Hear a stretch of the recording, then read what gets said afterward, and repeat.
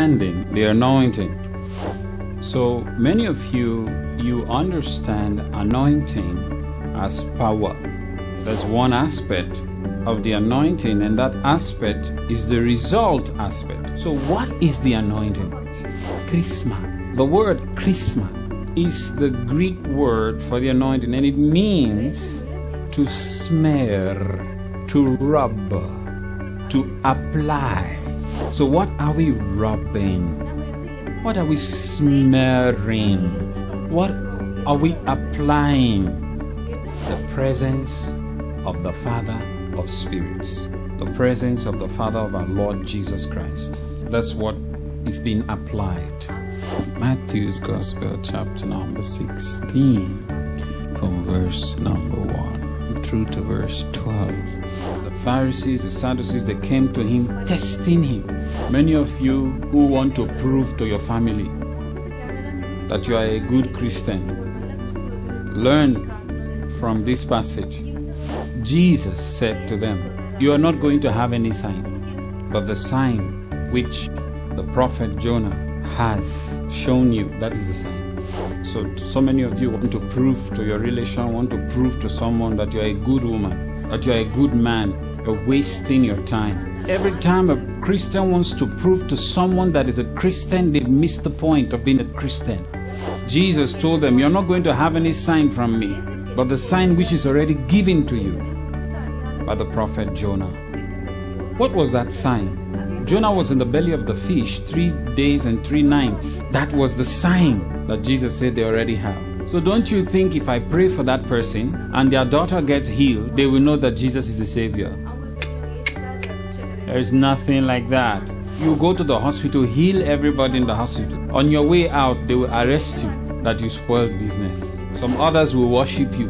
Is that what you want? Living the life of a Christian, live it with understanding. Don't live it without understanding. The key thing that you should get today, without understanding, you will misunderstand Jesus. You will misunderstand his words like his disciples did.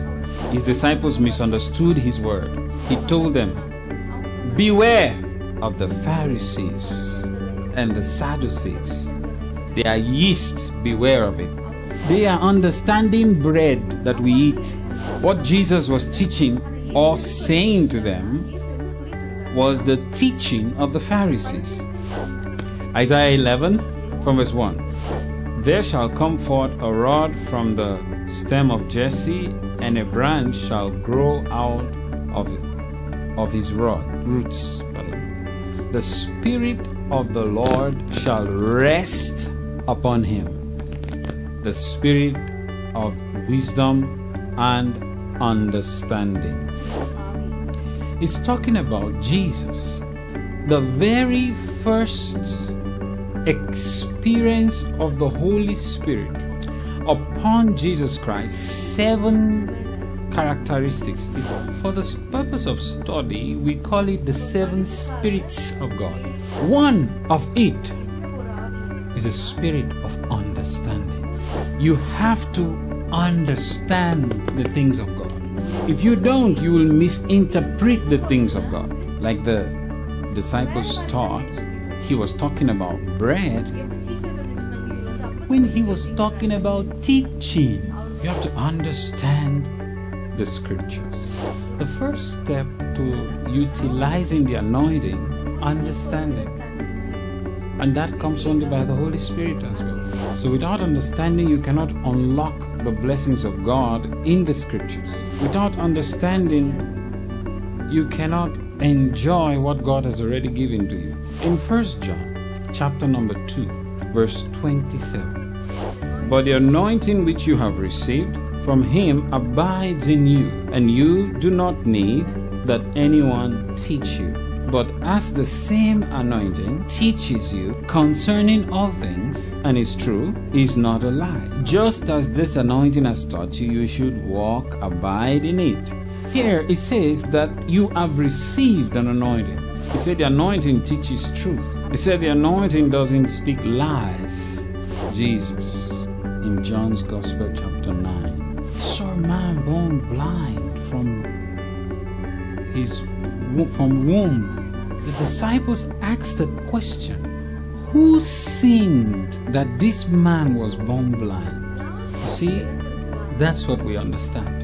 When someone is in a situation, the first thing we think is their sin. But the anointing teaches us very differently. Jesus' answer was amazing.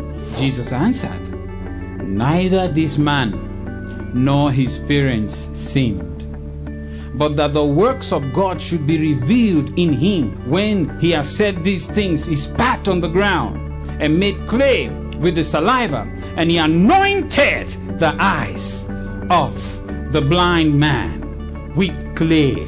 Now you see where it says anoint, smearing, rubbing. Jesus spat on the ground, made the spittle out of the mud, took it and anoint. That's it, rub, anoint.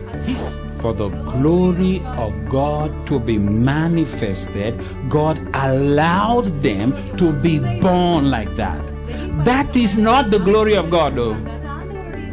To show you the difference, He allowed it. If the church wake up to their place, they won't debate about things. They will follow the footsteps. They will do exactly what He did. A New Testament church. I was born for the glory of God. I was born to reveal the glory of God. I was born to show the works of God. I was born to differentiate what is of God and what is not. I am born for the glory of God.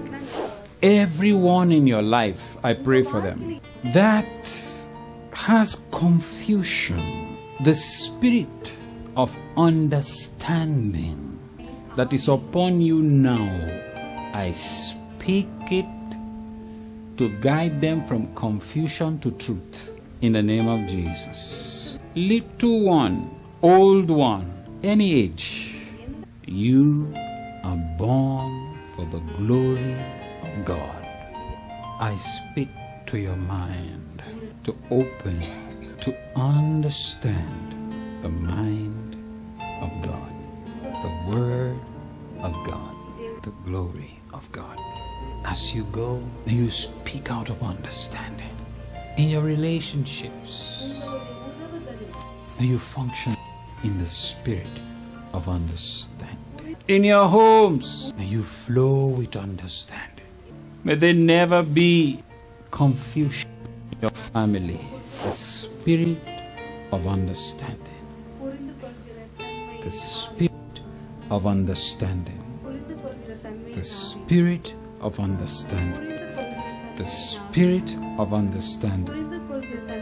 In Jesus Christ's name. Amen. Hallelujah.